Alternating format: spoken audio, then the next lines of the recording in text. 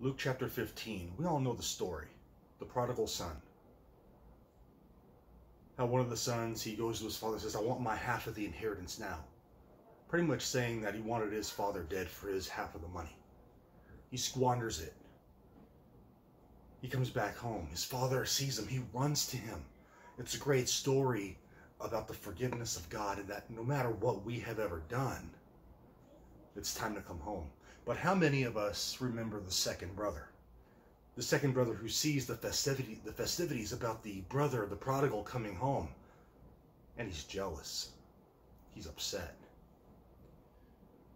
How many of us have been like that brother, this second brother, where we see someone, we know what they've done in their past. We see them give their life to Christ. We see them in church. We see them active, but we still remember what they did. We haven't forgotten what they've done. Even though God has forgiven them, even though God has forgiven us what we've done. I think that's a good tale for all of us. So we need to remember what God has done for us. And in return, we need to do that to other people. We've been forgiven much. We need to forgive much. Let's not be like that second brother. Have a good day.